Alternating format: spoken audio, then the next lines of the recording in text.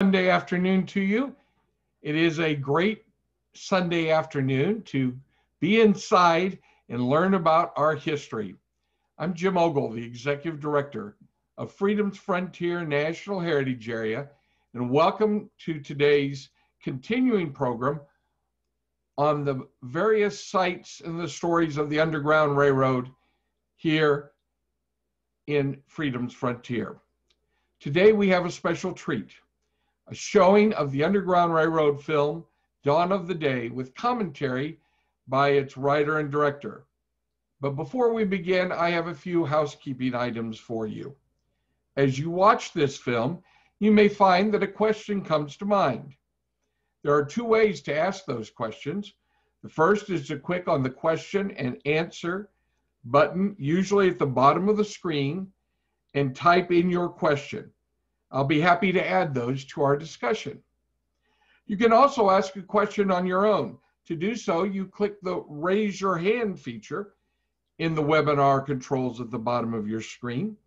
I'll call on you and open up both your audio and video if you turn on your camera, and you can ask your question directly. So as the mood strikes you, please feel free to ask a question. Now let me just take a moment to share with you some information about Freedom's Frontier National Heritage Area. We're so excited to be participating and sharing with you about the Underground Railroad Network to Freedom sites that exist in Freedom's Frontier. Right now, there are a total of 22. Now, part of the reason we're excited is our mission is to tell the stories of the struggles for freedom in our region and their lasting impact on our nation. Now, the three stories we tell are the Missouri-Kansas border war, the settling of the frontier, and the enduring struggle for freedom. Now, we cover an area of 29 counties in Kansas, 12 in Missouri, a total of 41 counties that are about the size of the state of South Carolina and have 3 million residents. We utilize this map to help share about those sites in Freedom's Frontier, but we've added new tools along the way, partly in honor of the Underground Railroad Network to Freedom. I want to share with you just a little bit about our new Freedom's Frontier app and why it is such an important tool to help share the story with you.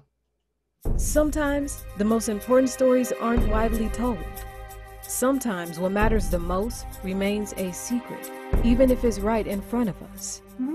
There's a place that defined the history of our nation, where patriots fighting for freedom gained victories that lasted through the years to secure equal freedoms for all Americans. We're talking about the Freedom's Frontier National Heritage Area. If you didn't know you had such a place around you, the FFNHA app is for you. You'll discover important historic sites and museums, all connected to tell the remarkable stories that shaped our nation. The settlement of the frontier, the border war and civil war, and the enduring struggle for freedom. Thanks to our easy-to-use app, you'll find tours and amazing places to visit that bring the region together and make it come alive. Visit the App Store or the Google Play Store. Download the FFNHA app and discover the stories that changed a nation. Enjoy the ride. History awaits. Now, we've created a special Underground Railroad Network to Freedom tour on the Freedom's Frontier app. It allows you to discover all of the sites that are visitable that are on the Underground Railroad Network to Freedom. And it gives you background not only on the Network to Freedom, but also the individual sites. And one of the unique attributes of the app is your ability to collect a digital National Park Service Underground Railroad Network to Freedom stamp, just as many of you collect the physical stamps in your passport for the National Park Service. We hope you'll be able to collect all of these stamps from throughout the Freedom's Frontier area, including visiting sites like the Mount Mitchell Heritage Prairie. This is how you can discover the app in the App Store and the Google Play Store along the way. Now, as part of the Underground Railroad Network to Freedom, we're excited that we are one of the largest collections of sites in the state of Kansas, with 21 sites. While there are many sites and many people think about the Underground Railroad Network to Freedom only in the context of the farther east coast we are, here in the Midwest, we have important sites that tell a very important story along the way. And of course, one of those sites, as I mentioned, is the Mount Mitchell Heritage Prairie. Now, we're very excited that the state of Kansas and Travel Kansas, the tourism office for the state, has gotten involved in this process along the way. And I want to share with you a video they put together to talk about the importance of the Underground Railroad in Kansas.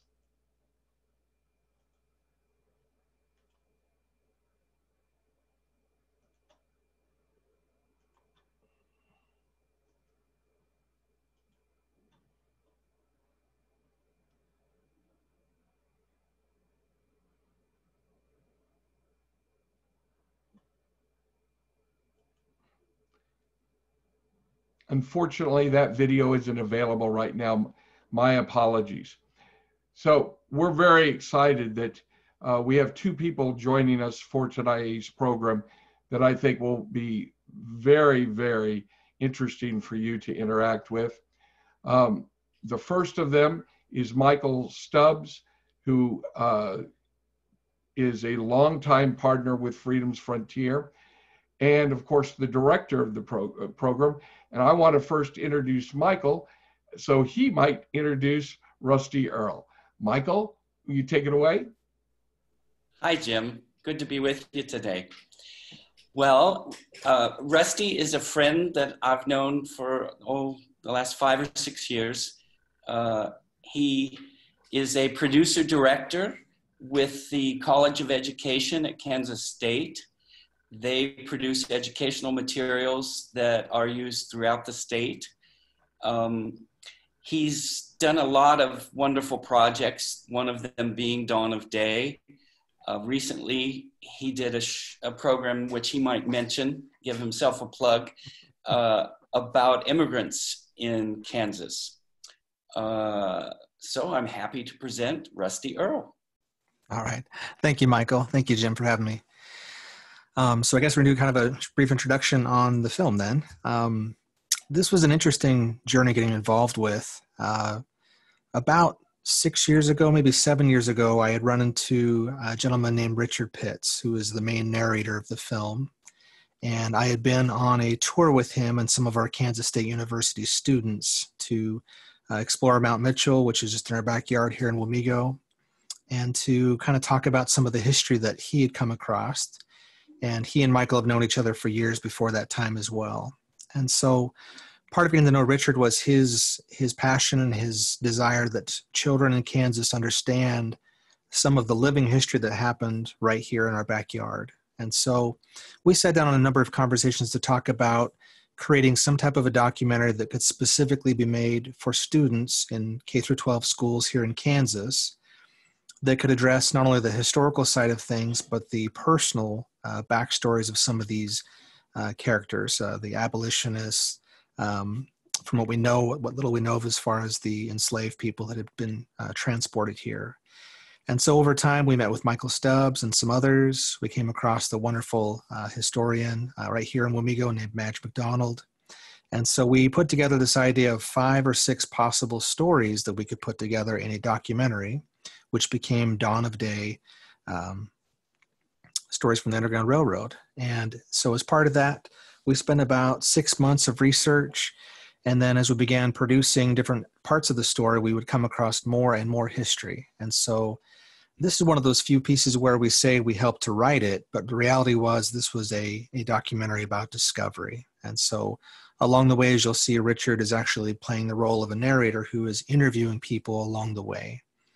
And it's just been kind of a tremendous experience seeing this grow. Sadly, Richard Pitts passed away just this last year from cancer. And, he was someone that made a tremendous impact in children's lives. And as you see his own personal story near the end of the film, you'll see why he was able to make such a strong connection to the Underground Railroad. So since this film has come out, we put it on YouTube after a successful run here locally on local PBS. It came out in 2016. And this year, with a lot of things happening in the world, the traction that's got online was much bigger than we anticipated. So as of right now, it's been seen somewhere around 1.3 million times on YouTube. And every day the traction just keeps on growing.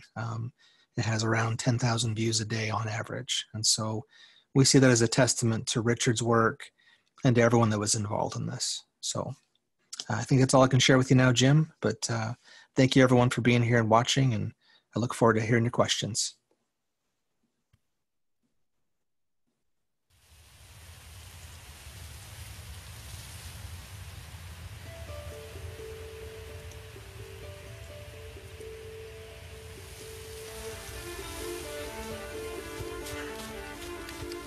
It's a story that can't be forgotten because there's so much injustice. There's so much hatred. And it's something that we can't ever allow to happen again in our country and in the greater sense in the whole world. The best way that we can fight ignorance is to educate.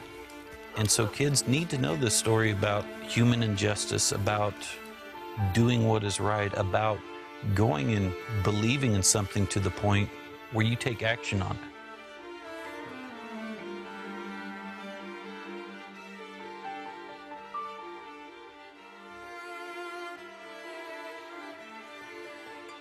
Every day across the United States, school children recite the Pledge of Allegiance. The last sentence states, "with liberty and justice for all." That liberty and justice came at a price. In America, between 1607 and 1865, African Americans didn't have their freedom. During this time period, they fought to be free. However, their story has often been excluded from the American experience. Why? Because most of their stories come from the oral tradition. And until the Civil Rights era, their story wasn't considered important. African Americans, Native Americans, and Euro Americans worked together here in Kansas between 1854 and 1861 to make Kansas a free state. They established the western edge of the Underground Railroad in this country, which started the long journey to liberty and justice for all.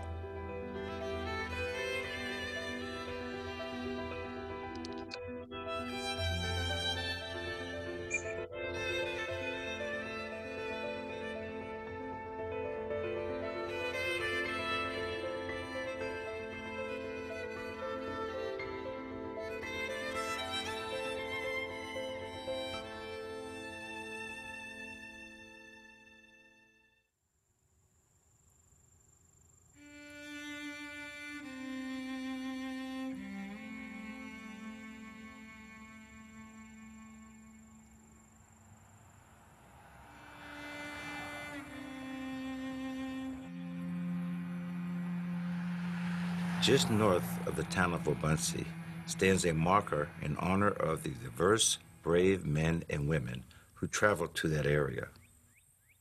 The sign reads, Ad Astra per Aspera, which means a rough road leads to the stars. That monument has more meaning than most people know.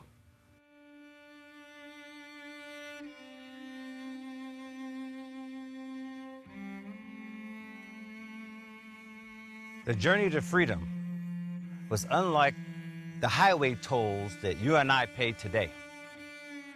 Braving the Underground Railroad guaranteed exhaustion, mental, physical, and psychological. Thousands tried to pay the toll for freedom.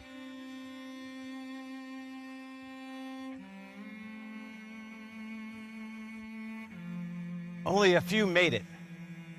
and the ones that didn't were sent back to the farms they tried to escape from.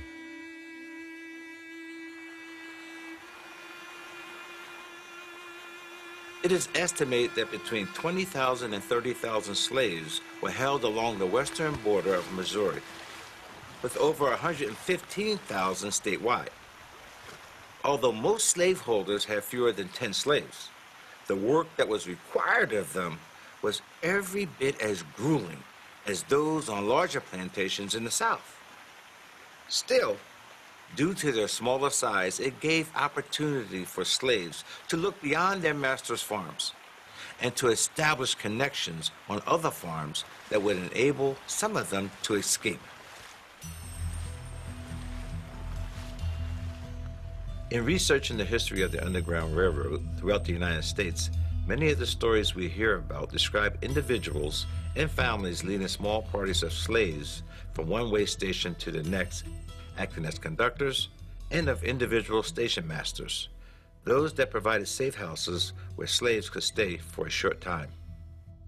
In nearly all cases, they were headed north to the Free States with routes leading as far north as Canada. Somewhat unique to Kansas is the recorded story about organized trains that transported larger groups of slaves from one location for many miles, usually to a safe house before making their homeward journey. After these trains had been established, it gave room for station masters to do short runs from one house to another, with rest stations in between. In 1860, Charles Leonhardt, a Polish-American and committed abolitionist, journeyed with a group of like-minded men and approximately 15 slaves on one of the last trains of the Underground Railroad in Kansas. Reverend John Stewart was their appointed leader.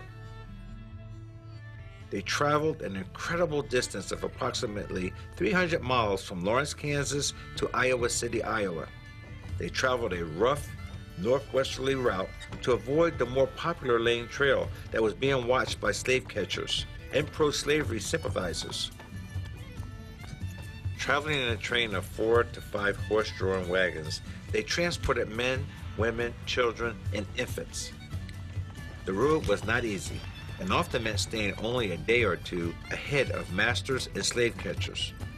There were close calls and heated warnings from friends along the way. Charles recorded their 2-month journey from Lawrence southwest through the Wakarusa Range to Auburn, Harveyville, Wabaunsee, across the Kaw River, north of Manhattan, Centralia, on up into Nebraska, east of the Missouri River, to their eventual destination in Iowa City.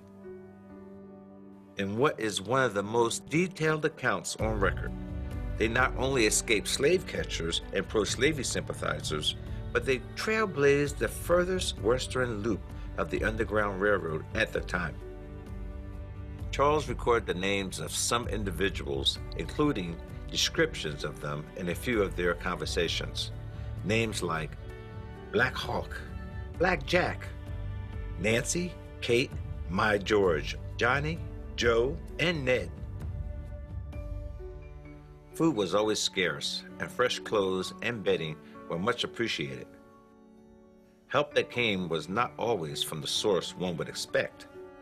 Several different religious denominations and fellowships were organized to come to their aid, often providing news of followers that were all too eager to catch up with them. It becomes clear, reading Leonhardt's journal, that there was a wide variety of opinions and positions that people had about slavery. Yet, through it all, people of all faiths and political backgrounds united to make their passageway safe. Once they arrived to Iowa City, some of the freed slaves settled. Others were transported further north or back east to Boston. It's interesting to note that many of these freed men were willing to go to war and join the Union Army in the years to come. In order for the Underground Railroad to be successful, you had to rely on way stations and relations of old friends to make it from point to point.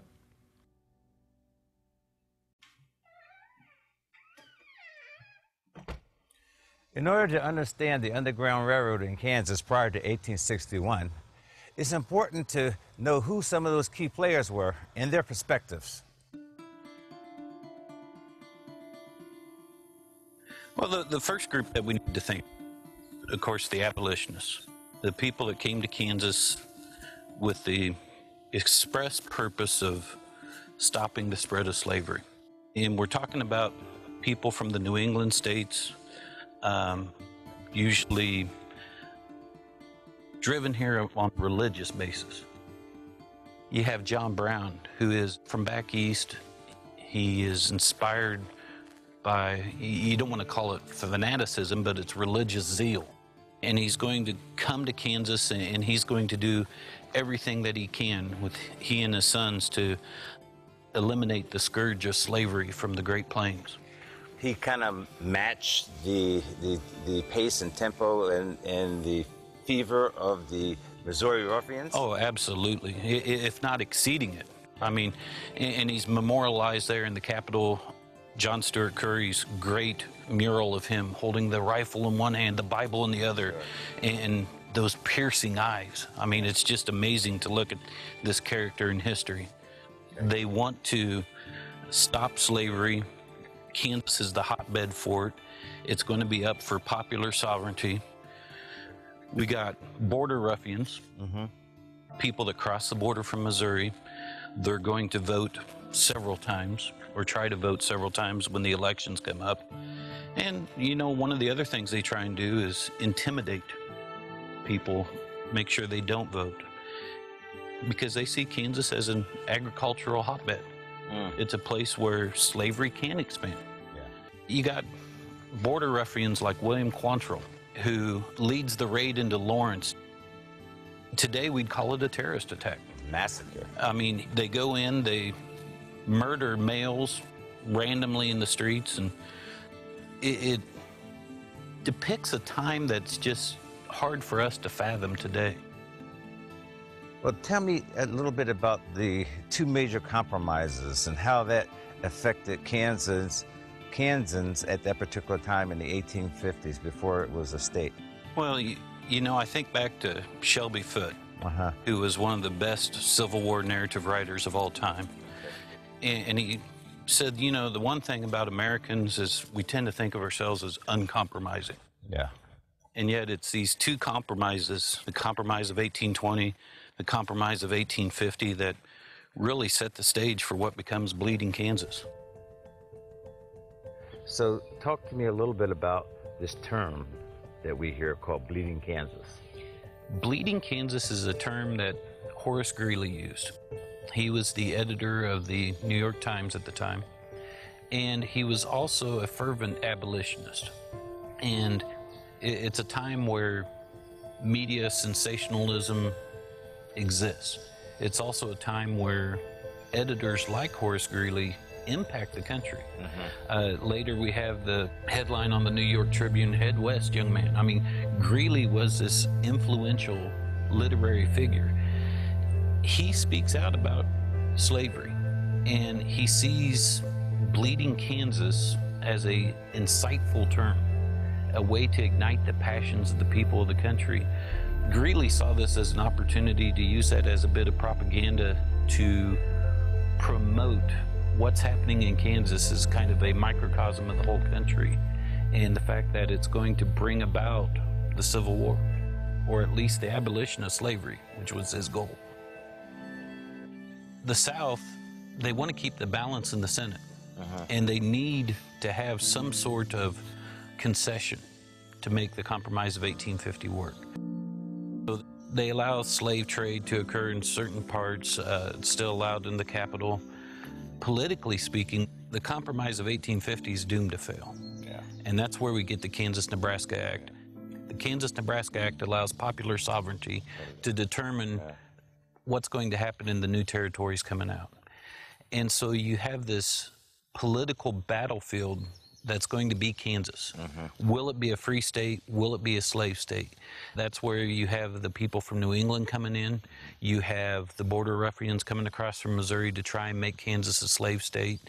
And it essentially is the first piece of tinder to ignite the powder keg that will be the Civil War. Amongst all this turmoil here in Kansas, yet and still, African Americans sought to come here to escape. Why? You got the Fugitive Slave Act that's enacted, and it's literally a felony to aid and abet a slave, or to even house a slave in the North. And so while there's still traffic on the Underground Railroad heading up through the North and the Eastern states, Kansas becomes kind of a desirable route, this spur that can circumvent some of the hot spots where there are raiding parties waiting for slaves to come north.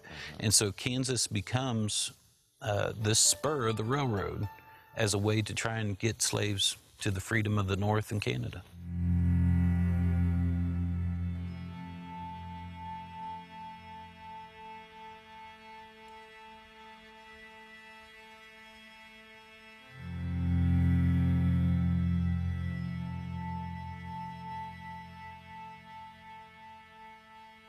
Talk to me from a teacher's perspective. Why should kids want to know about this history in Kansas? It's kind of funny. Clear up to the 1940s, 1950s, Kansas is a political hotbed. The acts of William Allen White as a newspaper editor was big. Dwight D. Eisenhower comes from here. He's the president in the 1950s. And Kansas was a good barometer of what was occurring in the state. You ask kids today, is Kansas important? Well, we're just a bunch of farmers. No, I mean, there was so much history to it, and such powerful stories.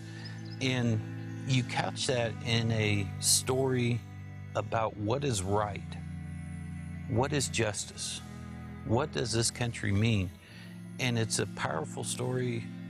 There's heroes, there's villains, and it can just draw you in. But you know, the biggest thing, it starts the Civil War, and it's really what makes the United States the United States. Prior to the Civil War, if you ask someone from Richmond, Virginia, who are you? Well, I'm a Virginian. It's after the Civil War that that same person would say, well, I'm an American. Here in Kansas is the start of the modern United States, in my opinion.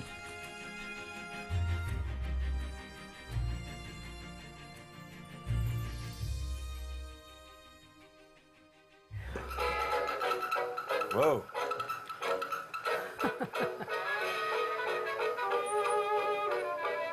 I can picture a room full of people dancing. I know. I think that too. Yeah.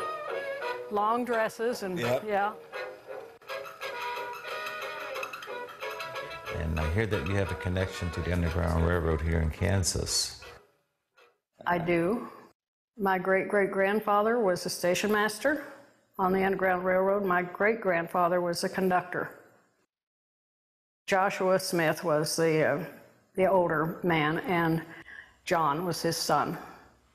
Joshua and his wife and a baby came from England, and they went to Utica, New York, then Lawrence, and then came out looking for land and found land just west of the Indian reservation, which was huge in those days.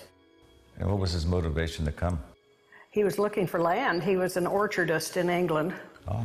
And he was looking for land and found it, and then went back and got his family. And then he was here probably a year or so before the colony came from New Haven. And then he got very involved, obviously, in the Underground Railroad. Why do you think they called it the Underground Railroad?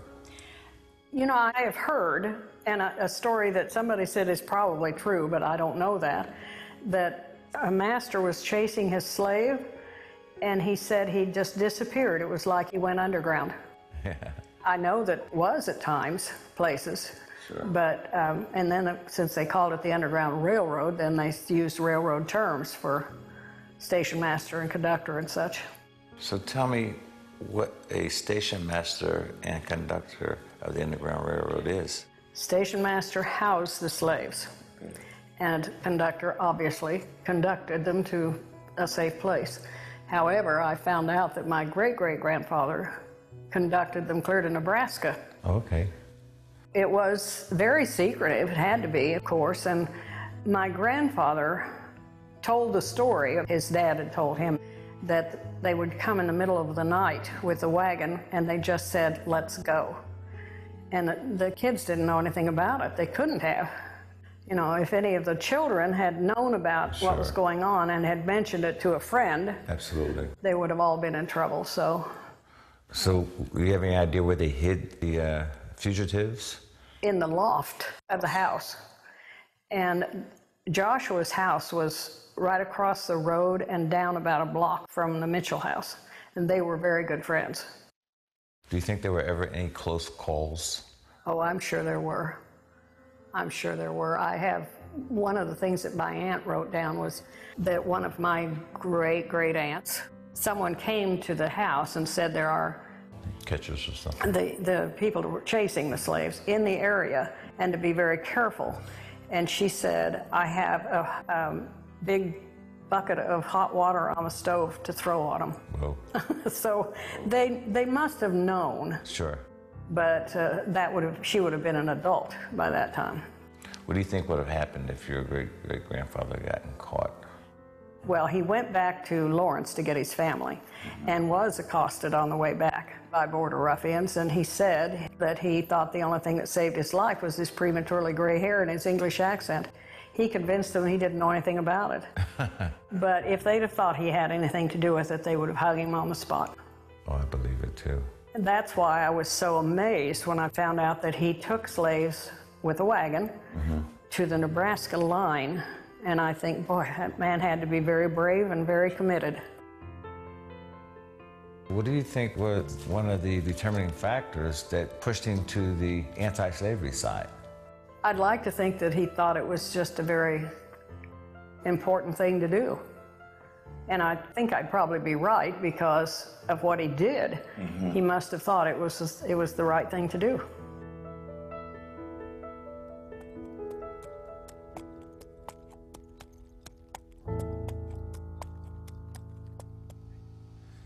During the 1850s, Kansas was a territory governed by local law enforcement and militias. During that time, emphasis was made on the Fugitive Slave Act of 1850, virtually making it impossible for anyone to remain neutral.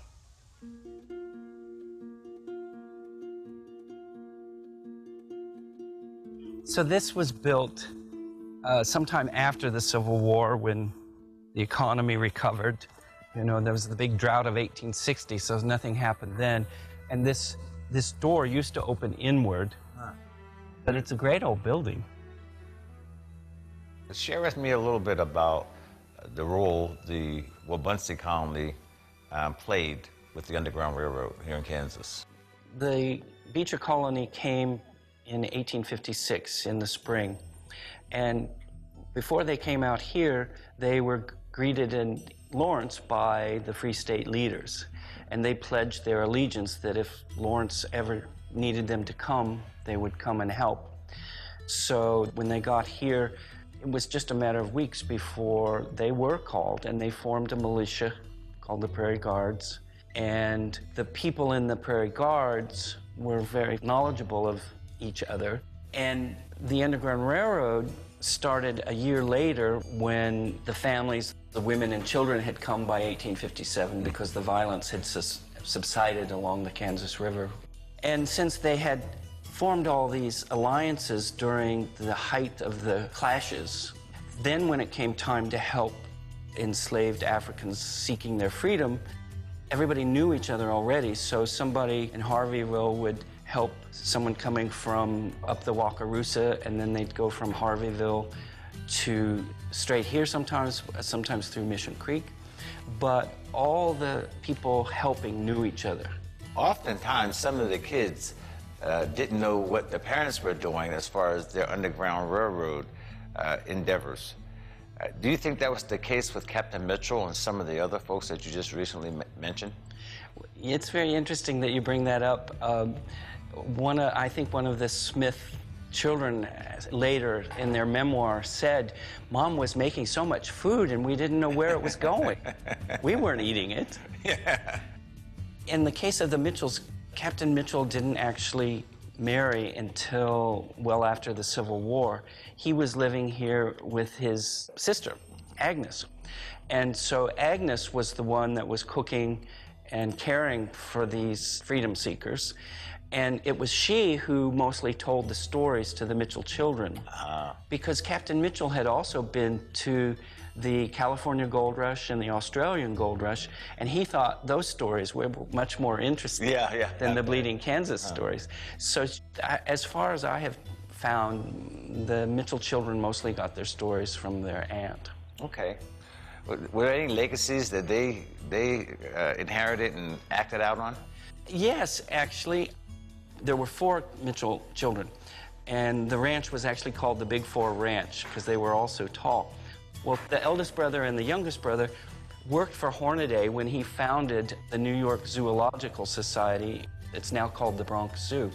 Wow. And H.R., the eldest, he was he was like the CEO of the place. Okay. And so what I'm getting at is they were very educated.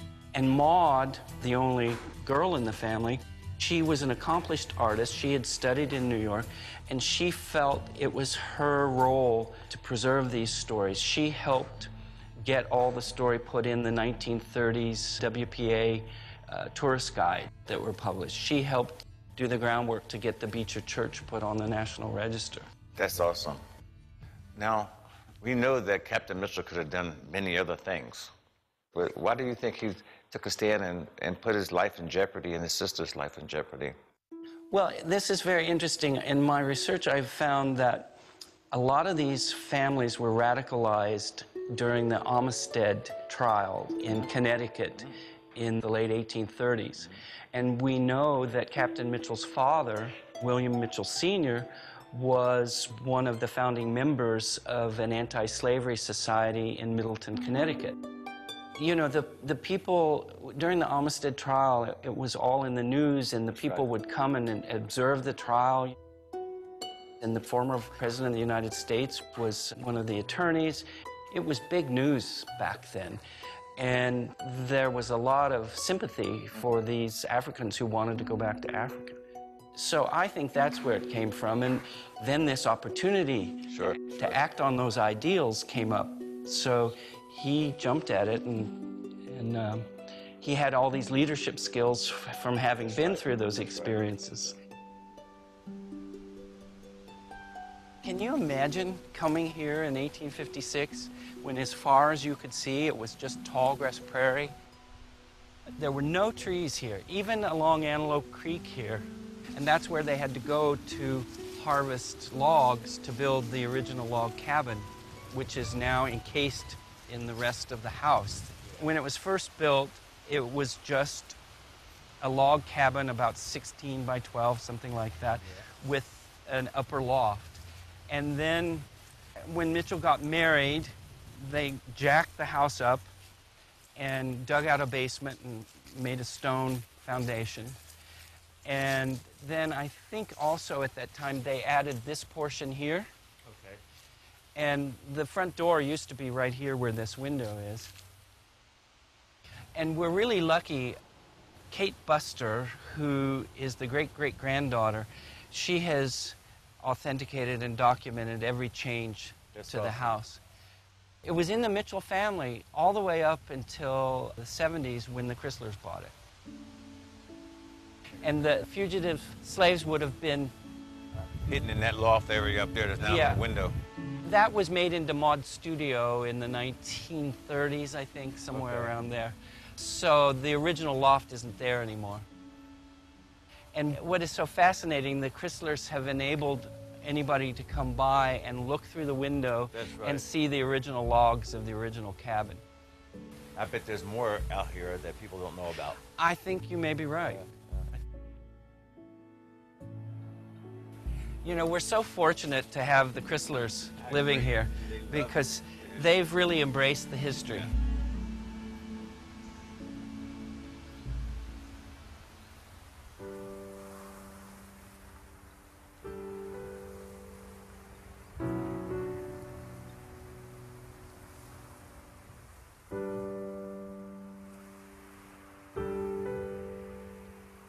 I get inspired every time I come here. It gives me a chance to not think about what I have to do tomorrow. I'm in the moment. What about you? Oh, I get caught up in all the day-to-day activities, but when I have a chance to reflect, yes. I feel like somebody's looking over my shoulder. Huh. Yeah, me too. Here's their little shrine to the pioneers, and here we have Maud Mitchell.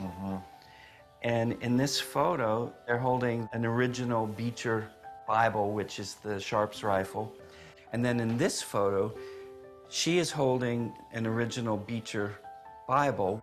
It's stamped by Henry Ward Beecher's congregation. Then we have Ethel here. Ethel Morgan, and this little plaque is in her memory. She was so beloved. I think this was done in 1907 for the 50th anniversary of the church. And Maud, Captain Mitchell's daughter, was the artist. What a great artist. Of course, here we have the bell. You want to ring the bell? No, you ring it. They'll think Don't go up with it now. They'll think there's a fire or something.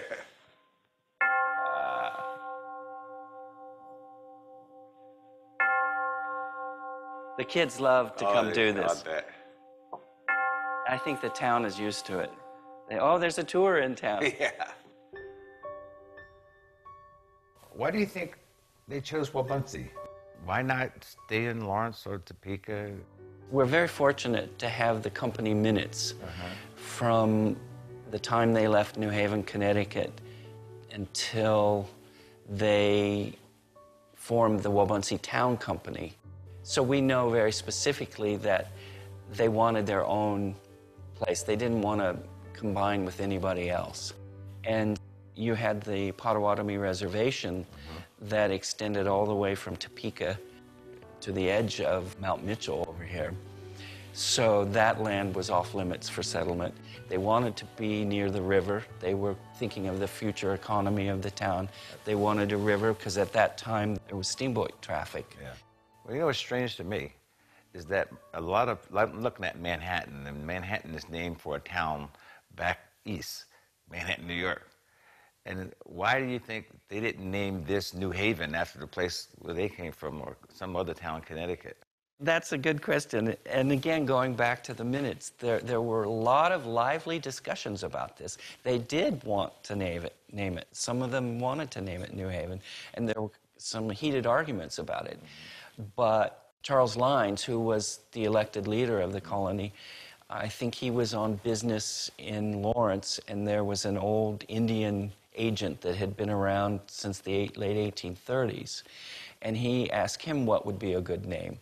And he suggested Wabaunsee, or Wabaunsee, and meaning, and at the time interpreting it to mean dawn of day. Sure. And if you get into that, it's much more nuanced than dawn of day, but that's what the white people thought it meant. And since they had come from the East and were starting new lives, they thought it was perfect. Sure. Well, this Underground Railroad story is fascinating for so many people, and being able to walk in the footsteps of these folks is amazing to me. I know that there were diverse people involved in the Underground Railroad and in this community. Who are some of the unsung heroes that we haven't heard about? Since it was an illegal activity, people at the time didn't really talk about it that much, even among the families. But there was a great wave of nostalgia and reflection that started in the 1870s. It really culminated in 1879 at a massive old settlers meeting in Lawrence. And all these subjects came up. We know that Captain Mitchell, since his children perpetuated the stories, we know about them, but then we have people like the Platt brothers. Their father was Jura Platt, who was quite well known as an Underground Railroad station master in Minden, Illinois. They were here, and we have a photograph that a black woman had made it to Canada and apparently gotten married, and she sent a photograph back to the Platts. And when their descendants gave these objects to the Kansas State Historical Society, this photograph was among those pictures. And from the family stories, she was one of the people that the Platt brothers helped. Then you have somebody like Sam Weed, who was kind of the uncle figure of everybody and was known to imbibe occasionally. We know that he helped because in one of the few documented trains that came through, they talk about him getting a plow to help them cut down the bank at the river so they could cross the river.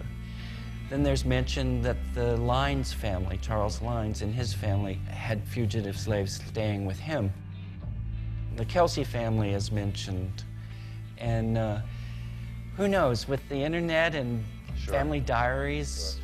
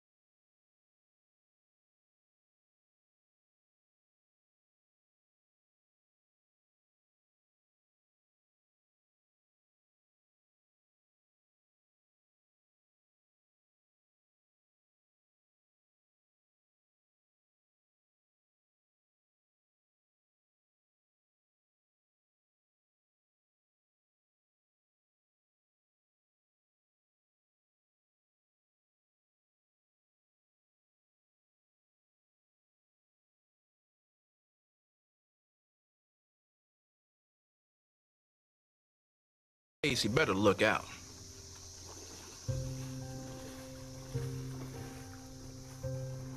Won't arrest me a while till the war's over anyhow.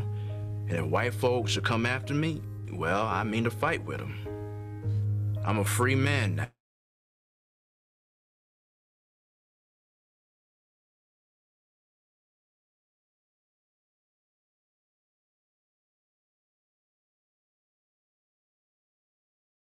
Once an established route like the Lane Trail became well known, it became harder to avoid slave hunters and the law that would have been on the side of slave owners during the territorial period. You have to remember that abolitionists were considered the extremists to many Americans at that time. But the people of Wabaunsee saw things differently and helped not only Leonhardt's group, but others before and after the last train passed through. What is often missed in the story of slavery in America is that these were refugees, people stolen from their homeland and sold into slavery, and not just by white men. They were treated more as cattle and property rather than as human beings, and yet they persevered.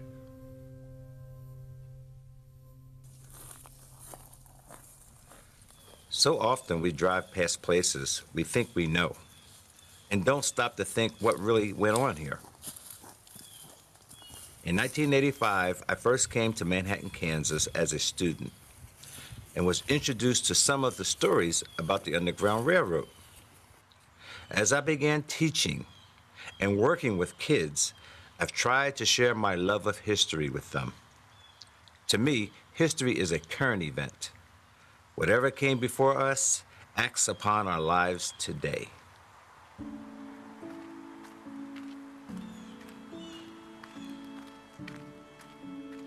I think examples are the key to anyone's success in growing up. And my mother gave me the best examples I could possibly ever had, which caused me to survive difficult times. And there was this relationship that she had with a diversity of people in our community that let me know that there was another side to the story other than the ones that I heard at school. I was born and raised in Pleasantville, New Jersey. And we have a boardwalk in the town right next door to us, Atlantic City. And we would go to the boardwalk and go swimming, or we would go to the boardwalk. They had 3 piers, a $1 Million Pier, Steeplechase Pier, and the Steel Pier. Well, on the Steel Pier, they had a show where this high-diving horse would do this fantastic feat and go up this ramp and dive off into this pool. It was an amazing experience for a young man like myself.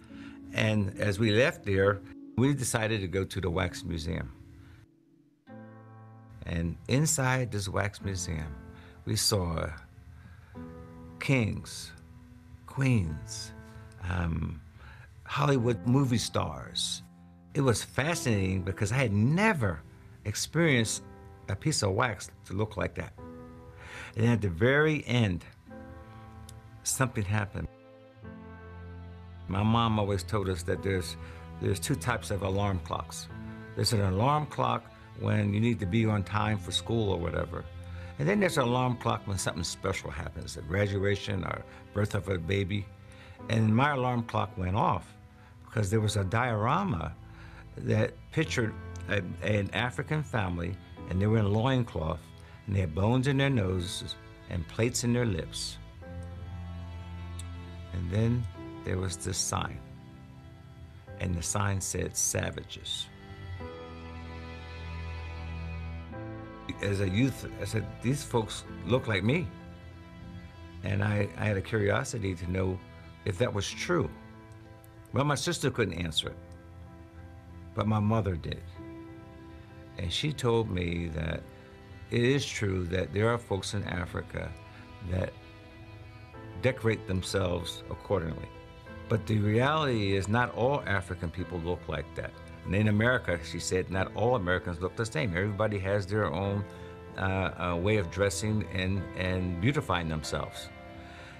She said, but the sign, that was a person's or that museum's way of displaying racial superiority. You have come from more than just slavery, she told me. And it's up to you to figure out your journey. And so from that point on, I really wanted to know, did we do anything besides being slaves? And if so, what did we do? And it's an important question to ask today. And that's because African Americans and people in general do not know their own history.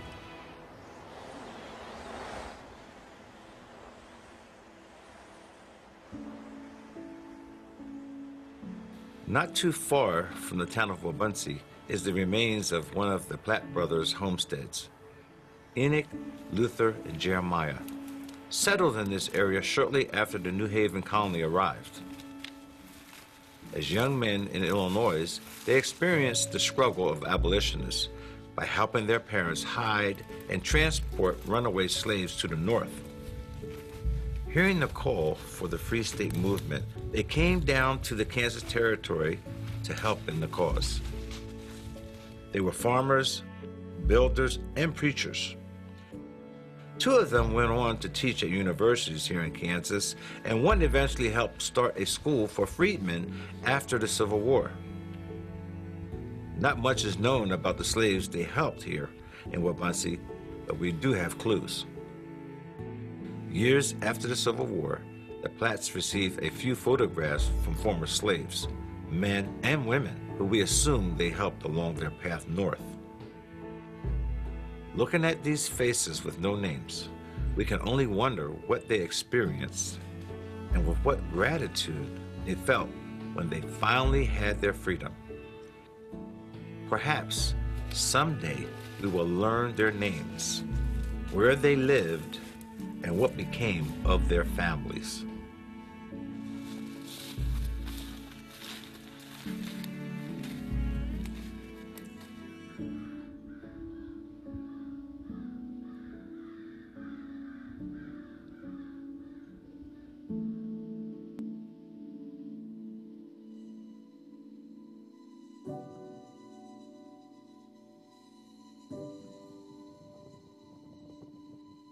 It's estimated that as many as 35 abolitionists are buried in the Wabaunsee Cemetery. It's hard not to feel a closeness to the people who lived and died in this small community.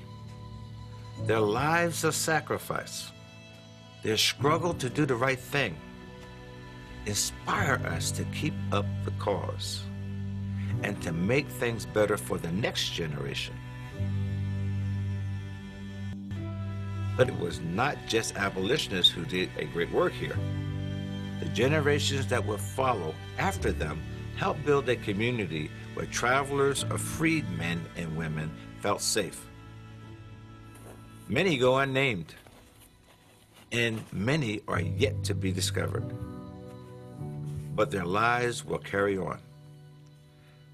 If we pass on their stories, if we make their lives of sacrifice known. To collect all these stories and provide that narrative of what the Underground Railroad is about, that's something that needs to be done. And so that we can honor those people that did this great work, this right thing. If they could do it 160 years ago, why not do it today? And that's a great benefit of this story, the fact that it shows that as human beings, we're capable of doing the right thing. It means a lot to me to know that my family was so involved and so dedicated to this. I ask children when they come in, do you know about the Underground Railroad? And I'm finding that most cases, in about the 3rd grade, during Black History Month, they learn about the Underground Railroad. And a lot of children are very interested in what I have there. But I think it's something that children should be taught.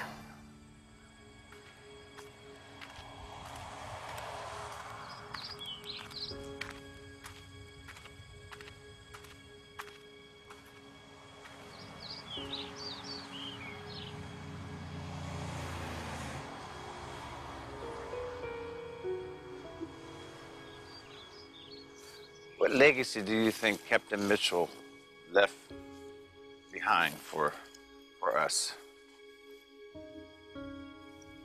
Do the right thing.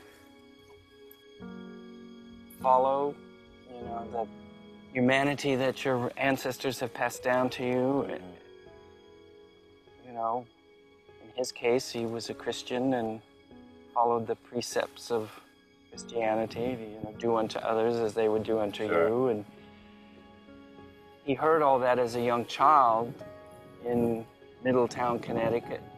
How do you see him within yourself? Well, I've thought about that, and I must confess, in my whole involvement with the Mitchells, I have been more inspired by Maud, I guess, because she's more recent. She never married, and she devoted her life to preserving the stories of the pioneers. It's her desire, her passion to keep those stories of the pioneers alive. That's really what's inspired me. But of course, Captain Mitchell and his sister Agnes, they were the source of inspiration for Maud. Sure. So it's, in a way, it just kind of passes down. I think one of the things that inspires me about all of these folks, Captain Mitchell being the leader, is the fact that sometimes you have to take a stand. Yeah. Like you said earlier, and not always is it going to be popular. It means that you're probably going to alienate some folks, but you know in your heart when something is right and when something is wrong. I see that part of the legacy of all of these people has played out in my own life in a number of different ways. That's what history does for us. It allows us to see that people have done remarkable things, not without big armies, but you know, sometimes with just a few, that escalates. But somebody has to start it.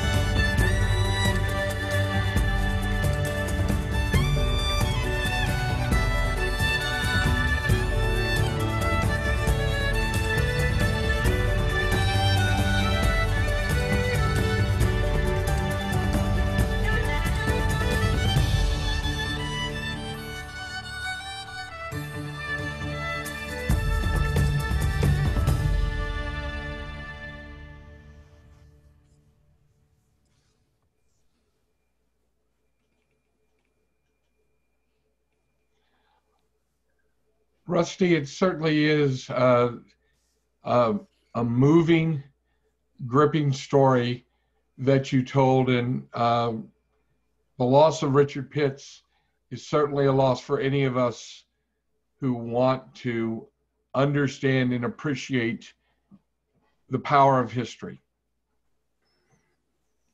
Agreed, you bet. Well, it was such a wonderful project to work on, and certainly Michael played a large part in this as far as helping us with the research, helping us kind of stay on track with the stories we had. I can give you a little more information about just kind of the organization of this process if you want, or if you just want to go to Q&A, we can do whatever you like, Jim. Certainly, go right ahead. Okay. Why don't you tell us a little bit about that? So I think, again, giving some kudos here to Michael, a big part about kind of taking off something, I guess kind of taking a bite of history that's this large, was trying to narrow it down to the Wabaunsee stories. And Richard, for his part, you know, he was kind of a transplant from New Jersey, had been in Manhattan, Kansas, which is about 20 miles down the road from Wabaunsee. And he had picked up the interest in this probably some 20 years ago, Michael, maybe 15 years ago. Yeah. So he had been leading tours and bringing students out to Mount Mitchell, to the Mitchell homestead and other areas for quite some time, giving a narrative of the African-American experience and of the Black experience of what it would have been like to have been perhaps someone traveling this road. And so every time I would come across the new piece of history that we wanted to tie together, I would go to Michael and say, Michael, have you told me about this? And at some point, I think, Michael, you got a little upset with me because you're like, it won't stay in my head all the time, because I'd say, now, what did Jerry Platt say to his brother? And he's like, I wasn't there. That was 18 something. But there was just so much history, even locally. And I remember when this was first coming out, people said, why didn't you focus on Topeka, or why didn't you focus on Lawrence? And I said, well, there's so much there. We thought, boy, if we're going to do the Western Spur, let's do the furthest Western loop. And even with that, when you have the Beecher Bible and Rifle Church there, when you have the New Haven, Connecticut colony coming out, that was a lot of big, heavy players in this relatively small part of the country. And so in doing that, that kind of helped with the research, because I could order in one journal at a time and read through, 50 pages of Sam Weed talking to the Platt brothers or others, and just these little anecdotal pieces tying together places. And for me, what was unique is every time I've been up on top of Mount Mitchell, you can look over and kind of point to where there's where the Platt brothers were, over here is where these other families were, and of course, here's the Mitchells down below. And so as people would describe coming to this little colony and meeting these good people and neighbors, you could visualize it just by standing on top of Mount Mitchell. And so certainly there's lots more history there than what we covered 5 years ago, but it was such a fun and thrilling experience to be part of that. And a personal connection I didn't know I had until we started reading into the minutes of the Beecher church was that I have a relative named Sarah Earl. This would be a distant on an uncle's side, but she kept the minutes for almost 30 years. She was like the secretary of the church there. And I came across some maps and I found a little plot of land where she lived just south of Wamego. And I have a relative that was, a distant relative that's part of this story. So it's kind of cool when you can find those personal family connections. Most definitely, Rusty. And Michael, you carry a number of titles, but one of them is president of the Prairie Guards. And as the story unfolds here in the film, that's a very important organization and role, not only in the past in seeking freedom, but currently today, is it not? It certainly is, Jim. Every generation since those first pioneers that came with the Beecher colony and the previous people like the Smiths and the Bisbees, they all made an effort to tell the story and pass it on. And I felt I and Captain Mitchell's great-granddaughter, Kate Buster, and a local school teacher, Carol Cook, we all got together about 20 years ago and recognized this story. And this was, internet was early days then, and researching online was a new thing, but we quickly learned that you can start making connections And that's what we've been doing ever since, tracing down these stories, finding diaries, finding letters. Just last night, actually, I discovered that the Wamego Library sponsors a database of all the local papers going back to the 1870s. And it's searchable by name. And so this is what I do in my off time. I just put in a name. Last night it was Sebring, because the Sebrings homesteaded right next to Mount Mitchell, and there's a ruin from their days that are there. We're in the process of getting Mount Mitchell and the Mitchell farmstead put on the National Register of Historic Places. Anyways, so every generation has tried to preserve the story, and it's our turn now, and Mount Mitchell has become the focus. It's just got so many things on so many levels as far as education goes. Getting kids out into nature is a rare thing these days. And with the pandemic, we've seen a threefold increase in visitors to Mount Mitchell. And a lot of it is the recreational side, just getting out of the house. But, you know, when people are there, the signage is there, the stories on the internet. If you want, we're getting an app for our phone. The new Freedom's Frontier app tells our story. So this is how we're doing it in 2020. We're just keeping the tradition alive and telling the stories, passing them on. I think one of the things, Rusty, it's amazing that often we think of history as being so distant and so separate from the lives we lead now. But whether it's accepting the results of an election, how do we keep people from voting twice, the desires of some people in society to persecute other people in society, all of these questions just keep bubbling back to the surface. We don't ever, as Michael, I think you said, we haven't solved these challenges. We've only moved them down the road a bit. I think, well, it's interesting when you go back on our YouTube channel, sometimes I'll look at the analytics and see what part of a film was watched the most. And the dialogue between Richard and Michael inside of the Beecher Chapel, and they're talking about, you know, what's next, what's going to happen.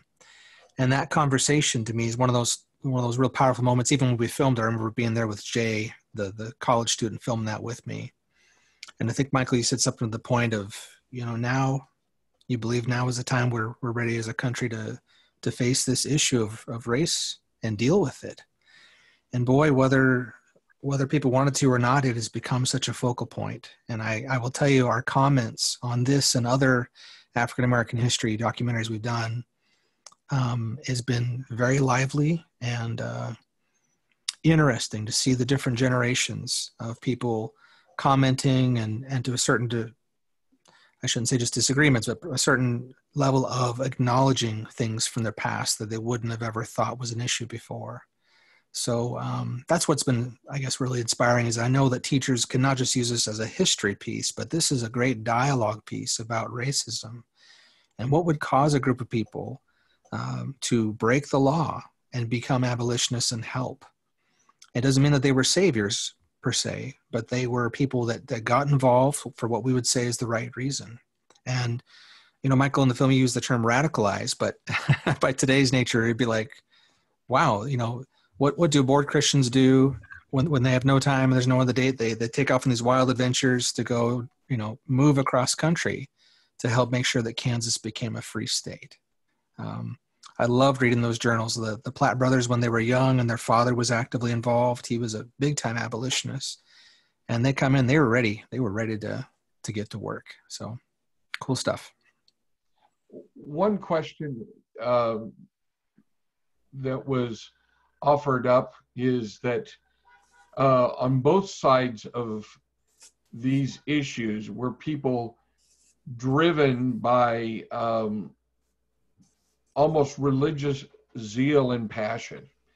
And we need no more look than the last 24 hours, the discussion of how you select a Supreme Court justice, that the same question comes up again. Are there any lessons to take from how they dealt with their zeal and passion that may help us in the current times? Do you want to start with that, Michael? No, you take it away. I remember reading one of these journals, and again, Michael was fabulous. He gave me a little hint, and I kind of go off on a detour of research for a month. But one of these, I forget what you called them, Michael, but basically it was like a roadmap tour. It was like these big, thick encyclopedia books that here's the history for the last 10 years of Alma, Kansas. And oftentimes they spoke in those times of very glorious, very superfluous words where it was nothing but grace and wonder, and, you know, God smiled upon them and they could do no wrong other than they were learning from their past. But as they talked about the distinction between, you know, free staters and free soilers and jayhawkers and you know, the Missouri ruffians, it was a lot like today. You could be the person who says, you know what, I'm just not into politics. I'm just not getting involved. I just want to get my little plot of dirt and build my cabin in the woods and just be away from it all. And then your neighbors on one side, but instead of putting up big posters and signs, they're at church and they're calling kind of like the rally cry of, we got to do something to help our neighbor. And there were those who were saying, look, I don't own slaves myself, but this is the way of the South. And we want to preserve our way of life. And you guys are going to take it away from us. So whether you wanted to be involved or not, you couldn't keep the shouting going down. And I think the thing that kind of impressed me too was that because these early compacts had been made, you know, the men who came over from Connecticut first without their wives and kids to kind of set up kind of the safe area, they made that commitment to Lawrence that they would come and fight if they ever needed him. And I believe, Michael, there's the story about the battle where they'd help successfully fight off this border, the mini border skirmish that happened. And because of those early commitments, you know, that's what allowed for the Underground Railroad to connect. Because it wasn't just like a quarter mile down the road and here's your next drop off zone. You had to go 30 miles, maybe 50 miles from one way station to the next.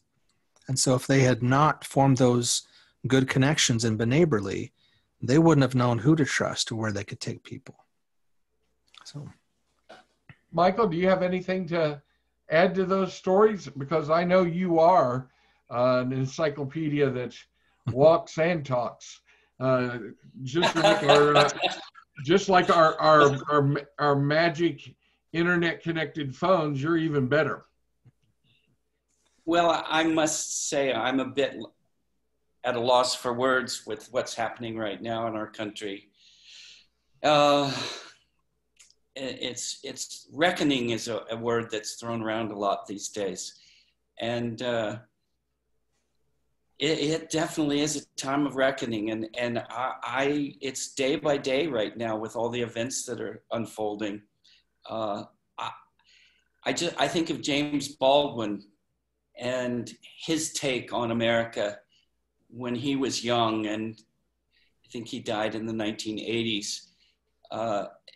He's one of the most astute voices in American history about, you know, our legacy of slavery and inequality in this country. So if anybody wants to really understand what's going on, read James Baldwin. It's all, as Malcolm X said it, the chickens are coming home to roost. You know, we've swept this under the rug for far too long. And thank God the young people are recognizing and responding to what's going on. Enough is enough. I mean, the systemic racism in this society, it's just everywhere you look. And thank God some white people are looking and think, well, does this apply to me? Maybe. And I know I live in a rural area, and a lot of it is people grow up without experiencing other cultures and other people with different colored skin or different backgrounds. And it's such an irony because this was all Indian land at one time. And who came in but immigrants? Anyway, I'm rambling. I just think all the historians that you see as talking heads on the news these days, they're all freaked out. This is a very serious time. And to me, the equality that we've been striving for since the Constitution was written, we are at a point now where it can go either way. We can go into dictatorship, or we can go into a more equal and equitable country. You put the nickel in the slot. Yeah. Sorry. I very much appreciate that, Michael. And on October 1st, you're going to be sharing more about these individual sites and an additional program about Wabaunsee County. And I appreciate you doing that, and urge people to go online and register for that program as well. So we do thank you for all that you do to preserve all this history. And one final question for you, Rusty. You work in education, but you're working with people of a relatively young age that are trying to grasp and understand the world that we live in. Are there messages that you think at the end of the day, films like this can really help them to understand their world? Yes, I think a couple of things come to mind. You know, from the historical side of things, you know, to think that a small state, a relatively small population, good people did the right thing. I mean, they really, there was opposition in all things, but people really did follow their conscience to do the right thing. And again, I try to stress this just because of some of the comments we often see on YouTube, but these were not white saviors coming to like save people here. These were people who acted upon their conscience. And again, maybe didn't fully understand or fully appreciate everything about the people they were helping, but they went to great personal sacrifice to do this. When I read the journal by Charles Leonhardt that talks about, and we actually kind of illustrate this map of the men pulling the wagons or walking there. Again, a lot of the language is a little superfluous because again, it was all, you know, they talk about tornadoes and all these, you know, environmental things fighting against them, but they took a 2.5 month hiatus from whatever they were doing in life to go on this journey, to go 330 miles or whatever it was from Lawrence area, this weird spur clear out to Manhattan, Kansas, up back north and back up. And they did this because it was the right thing to do. They kind of committed to this. And when people are looking at working in a cause, whether that you want to call it social justice or some area that they care about, I think about these young people I've met on campus who may have never thought that they wanted to march in something like a Black Lives Matter, you know, movement, but they're seeing inspiration from people that went out and did things. And I think for me personally, there's that whole other conviction too, that you can follow the dictates of your heart to do the right thing. I've known people who have grown up in very racist backgrounds, who came with some very bad upbringing. And I'm not putting any claims that this movie did something for them, but they'll see movies like if you saw James Baldwin, I Am Not Your Negro, you know, they're just incredible films that are coming out now, new books that are coming out that they probably would have never dared to look at. But we now are in a time where there is kind of this awakening happening within culture to say, maybe I don't know the whole history here. And the positive side is when you look at films like this, is there is plenty of heroes and people who weren't perfect, but they did the right thing. And as Brad Bernheide says in the film, you know, if they could do the right thing 160 years ago, then surely we can do the right thing today. Good words to end on. Very much appreciate the work you've done with this film, Rusty, and the time you shared today to provide additional insight. And of course, Michael, we always appreciate hearing from you and are excited that you're going to have a program here in just a few days that we're going to be able to share more about the individual Wabaunsee sites along the way and the work that you're doing to preserve those sites. I want to thank you both for being a part of today's program. As noted, we're celebrating the Underground Railroad Network to Freedom this month at Freedom's Frontier, and we thank you for being a part of today's program as we provided you with this special showing of this film. So thank you for joining us, and I hope you have a pleasant rest of your Sunday afternoon. Take care. Thank you. Appreciate it. Thank you.